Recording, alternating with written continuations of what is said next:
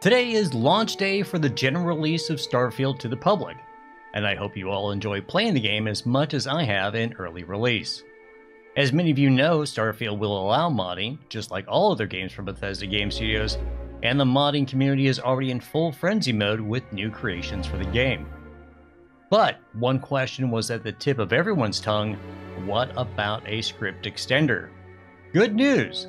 The Starfield script extender is real, and the initial version is available, and it is called SFSE.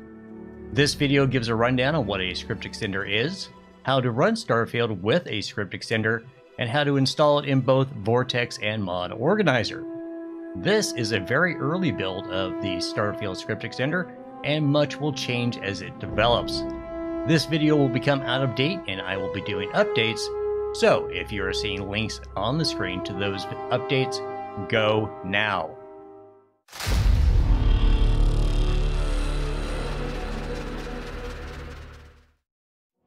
Hey everyone, it's Cal from Dirty Weasel. Let's discuss the basics of the Starfield script extender, and from here on out, I'll be referring to it as SFSE. What is it and what does it do? Essentially, like any other script extender, it is a modder's resource that expands the scripting capabilities of Starfield beyond those existing in the base game or in the eventual release of the creation kit for Starfield.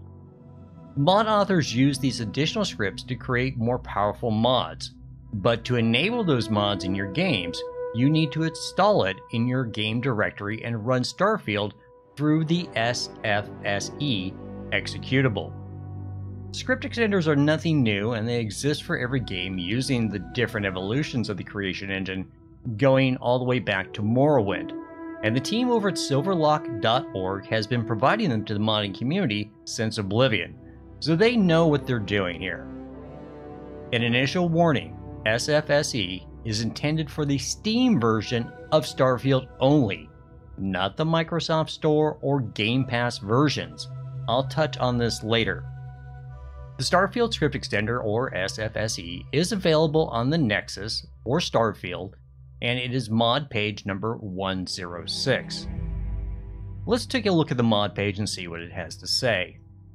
As we said, Starfield script extender is a tool for additional scripting capabilities and functionality to the game.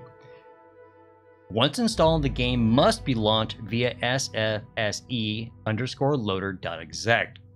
Compatibility, and they mention this right here. SFSE supports the release of Starfield on Steam. Other stores, Windows Store, Game Pass, etc. are not supported. And they state further on, what you don't see here, do not email asking for support. I have seen other mods on the Nexus indicating that they do support the other versions of the game, but I have questions about their stability, functionality, and availability to be updated in the future. I only trust Starfield script extender through the guys over at silverlock.org, and the creator here is Ian Patterson, who is a member of silverlock.org and one of the key members. So this is a safe version, and I will trust this going forward 100%. Over on the file page, you'll see basically one file. It states that you can either download it through your mod manager, and we will discuss that, or a manual download. Either way, I will suggest downloading it manually. Under preview file contents, you can see it has SFSE, the initial version 0.1, a DLL file, and an executable. They also have a text file for README and what's new. The SRC, or SFSE, is not needed by mod users. It is needed as a resource for mod creators. Just getting that forward, but we will discuss that when we discuss installation. So as I stated, go ahead and manually download it, and we'll go to my desktop and take a look at it. You can see here I pulled it out of my downloads and it is in the center of my screen. I have a version of SKSE at the bottom of my screen for later reference when we discuss installation. Inside the archive, you have SFSE_0_1_0. When you open that up, you have SRC, which we discussed, SFSE 1723.dll, and the SFSE_loader.exec, and the two README files. The archive is available to be opened via 7-zip, but I use WinRAR. If you are new to modding and you don't have access to those, please go ahead and get them. They are going to be essential tools when you attempt to mod things in the future. Just go ahead and take that file out of the archive and place it on your desktop for future reference. As stated by the instructions, we will need to install this directly into the Starfield main directory, and I have that open right here. You will know you're in the correct location when you see starfield.exec. If you do not have any of the file extension names behind the file names, go ahead and go to View and Show File Name Extensions. If you're on Windows 10, this will look slightly different, but the essentials remain the same.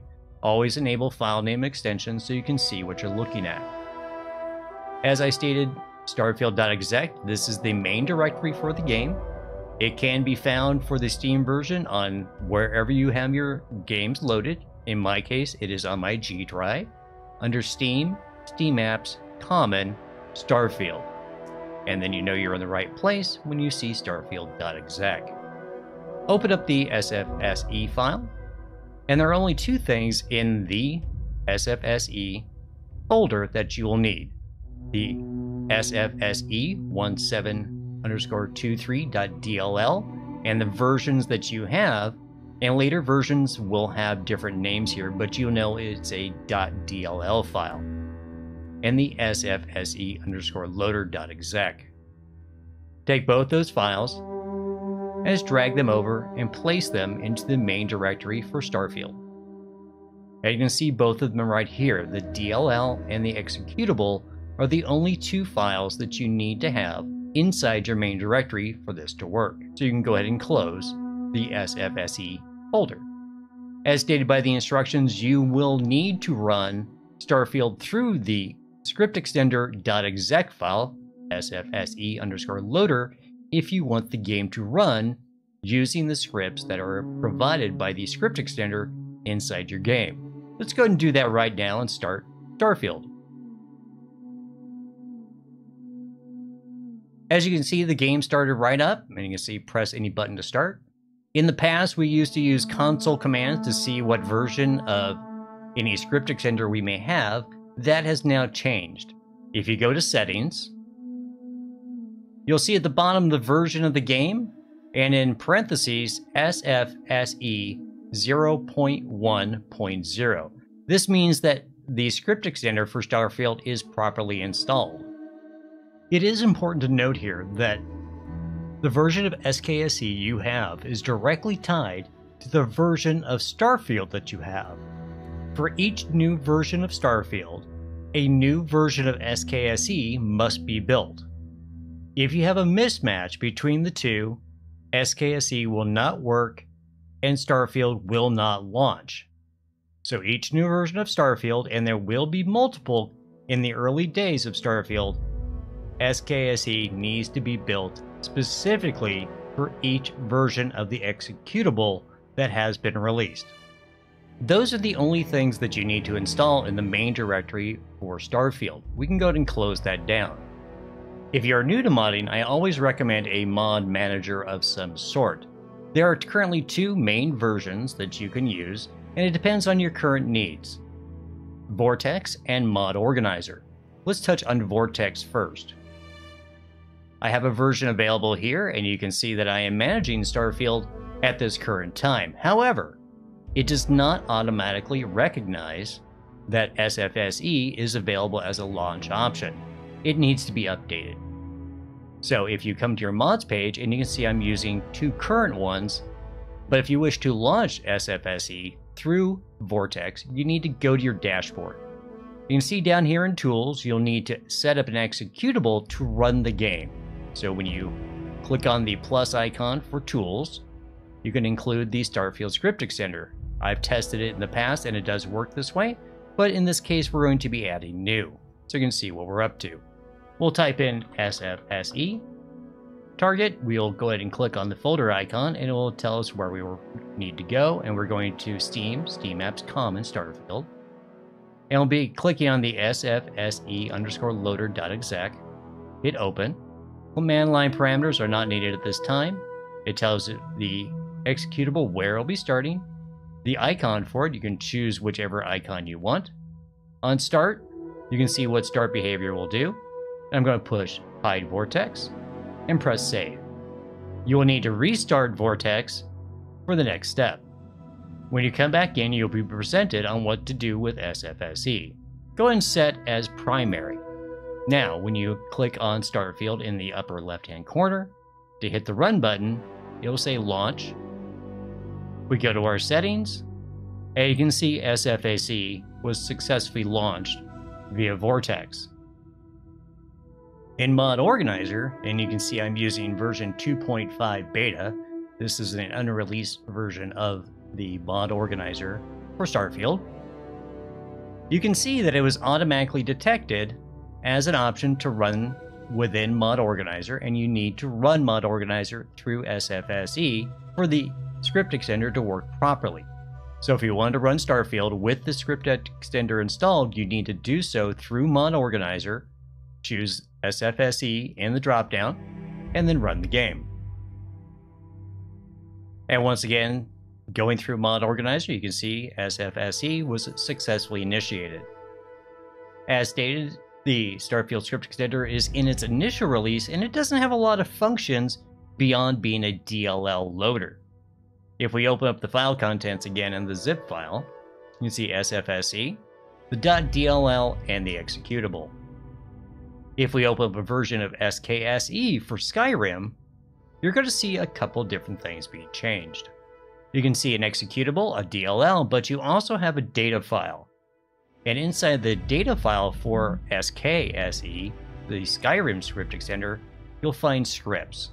And inside that scripts folder, you'll find a bunch of PEX files. PEX files are the script files. So these are the additional functions that SKSE adds to Skyrim when you run Skyrim through the script extender. At this time, the Starfield script extender does not have a data file because it does not have any scripts. To use Mod Organizer as an example, if you attempted to install SFSE into the Mod Organizer mod list, you can see that it's going to give us a name, and when we go to manual, it does not have a data folder. There's nothing there. So it's not going to work correctly. There's no data file being inserted into the left pane of Mod Organizer. Let's use a version of the Skyrim Special Edition Mod Organizer to see the version changes and how it would work if you were to install it.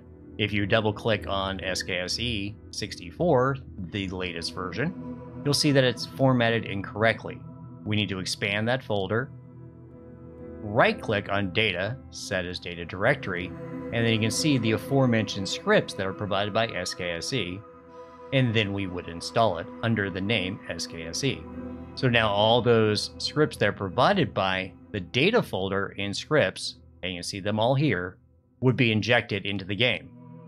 Because the initial version of the Starfield script extender does not have those data folders containing the scripts, that's not needed, but I wanted to show it to you on how it would look in a mod manager. As of right now, there are no mods that need the script extender, and the script extender doesn't do a whole lot at this time, so it's not something you need to have installed in your game. But I wanted to show it to people and let them know that it's out there, and kind of give a basic rundown what it is. The Starfield script extender, SFSE. In the future, I'll be updating videos and providing them to the public for you guys to learn more as we get more information going forward. My name's Cal, I'm from Dirty Weasel, and I'm signing off.